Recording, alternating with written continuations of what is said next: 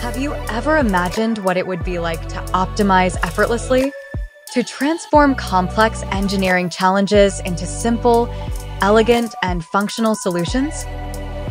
Meet Adria Portero, Marina Belinchon, and Oriol Gomez, industrial design engineers and master's students at Elisava. Today, they invite you on a journey through the redesign of a high-performance motorcycle's triple clamp, demonstrating the power of Altair Inspire software. Let's dive into the technical heart of our project. We'll begin by setting up our design environment. Let's get started. Initially, we isolate the component of interest from the larger assembly. Next, we carefully select and configure the material, ensuring it aligns with automotive industry standards. Moving forward, we begin by addressing our first load case scenario, focusing on the forces endured by the triple clamp during hard braking. Before applying the loads, we set up a custom orientation system to facilitate precise load alignment. This system takes into account the 25-degree incline of the fork.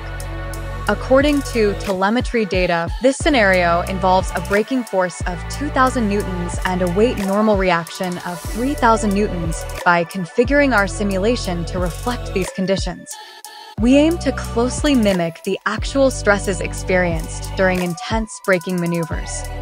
Once configured, we simply connect the force points that are applied to the internal surfaces of the side clamps. This accurately simulates the stresses the triple clamp experiences in a real hard braking scenario.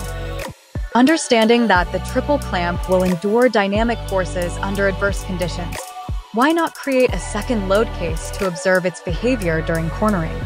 Let's set up a new system, but this time incorporating a 45-degree curve inclination.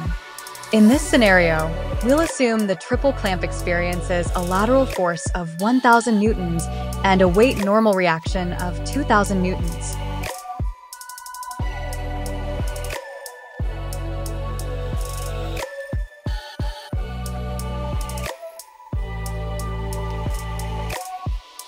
Once the dynamic forces for both scenarios are configured, it's time to add the shared static forces. We'll assume a force of 15 newtons at each joint for the headlight mount and an additional 5 newtons for the auxiliary rear attachment. Now that all the loads are in place, let's proceed to the main constraint. We'll apply a support that completely locks all degrees of freedom of the piece, simplifying the simulation experience. Furthermore, Inspire allows us to efficiently and easily organize the load cases and select the forces. Now that our setup is ready, let's start the simulations. First, we'll look at the braking force results.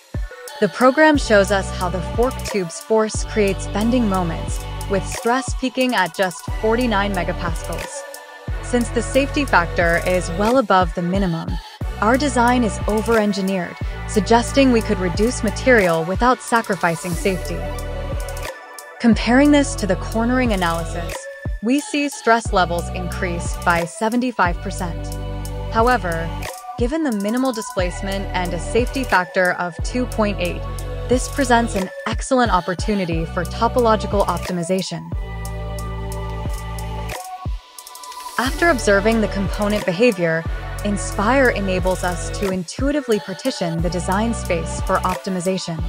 Specifically, we can segment and select the bridge section that connects the clamps, all within Inspire, streamlining the process without needing additional software. Now we've reached the most crucial moment, leveraging Altair's optimization capabilities. By evolving through several iterations aimed at maximizing stiffness and minimizing mass, we arrive at a shape that holds significant interest for the team. This optimized design is then subjected to the initial braking force analysis to ensure its viability. The results provide a highly intriguing insight, showing a mass reduction of over 50% while maintaining a safety factor of 1.6 and an extremely minimal maximum displacement of just 0.33 millimeters.